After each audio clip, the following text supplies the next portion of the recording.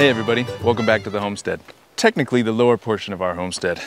Our property is divided into three sections the way that we divide it up. There's an upper section, which is where the house is, a middle section, which is in between a road and a irrigation ditch, and the lower section, which is here.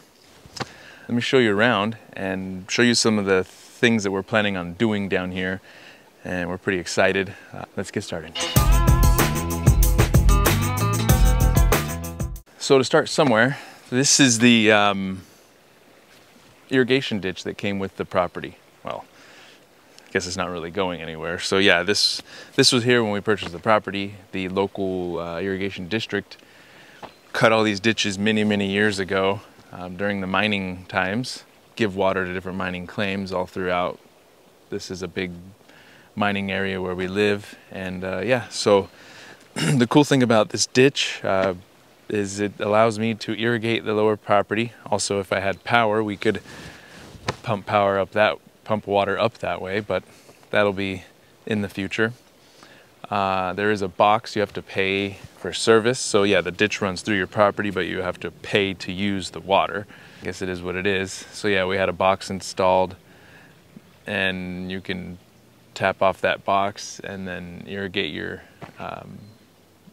field, or you know, give water to your animals and stuff like that. But yeah, this is one of the great things about this property, is the ditch running right through it.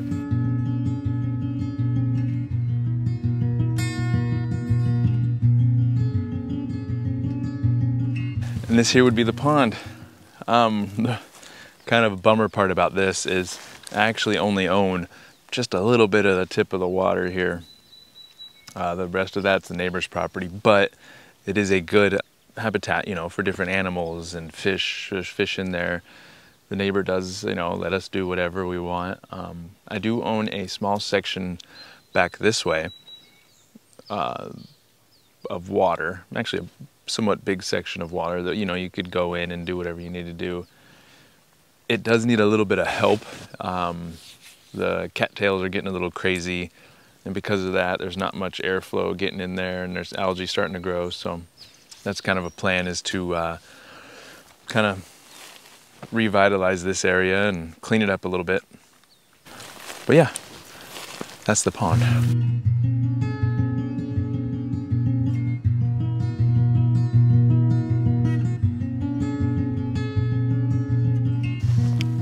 One of the other cool things about this section of the property, it's not necessarily completely ready yet, but there is power lines nearby, and there also is a road, our main road that we used to get in and out, which has access into here. Because I want to get power down here, I'm going to have to pay to have a transformer put on a pole, and then purchase a pole and put that up. But now I can make videos for all these different things and hopefully help you if you need that type of situation. Try and find some shade here. That is our lower section, and so we have access, hopefully power at some point, water, and very nice habitat for different animals here, and lots of sun. So what our plan, one of my main goals with homesteading, is to actually live off the land, to not have to go to work, you know, and be away from the family and in construction, you know, because I'm always, when I go to work, I'm usually far away, you know, down south, or you know, a couple hours away. So I come home and there's not that much time to spend with family. So my goal is to make my land work for me, or I work for the land. But yeah, so the main goal is to turn this, it's about a little over an acre, probably 1.2, 1.3 acres. And I want to turn this into a very large market garden.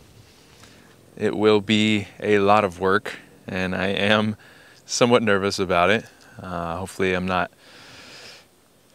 doing something too crazy, but I just feel pulled in this direction, I guess. I've been watching a lot of your Curtis Stones, or reading the Market Gardener by J.M.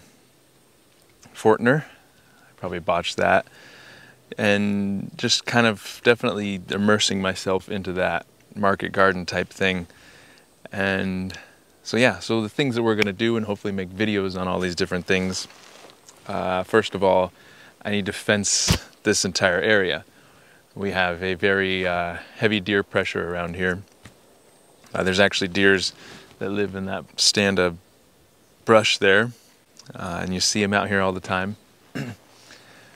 Second, we'll have to do infrastructure, so water, which I'll probably end up doing a tank off of the ditch, filling up a tank, and then having a pump to pump water at pressure out here to irrigate, so that'll be a video. Fencing, this will be a video.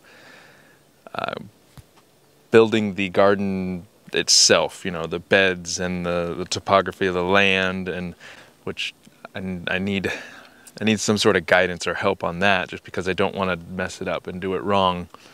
You know, some people say go with the contour, others say off contour, which I'll probably end up doing off contour, meaning, because this is sloped, meaning just kind of offsetting it so it's not pointing straight downhill, but maybe turning it so it slows the water down but also absorbs it in. There's just so much. And then, you know,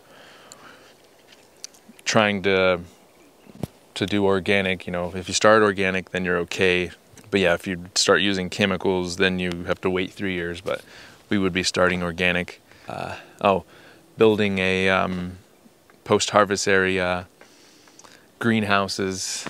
Yeah, there's just so much to do. Plus, you know, take care of other things up top at the homestead. So if I'm not going full throttle into this right away, there'll definitely be sprinkles of this in my content. And yeah, so that's what Joe Simple's up to. Hope you can stick around and watch it happen. Thanks for watching. We'll see you on the next one.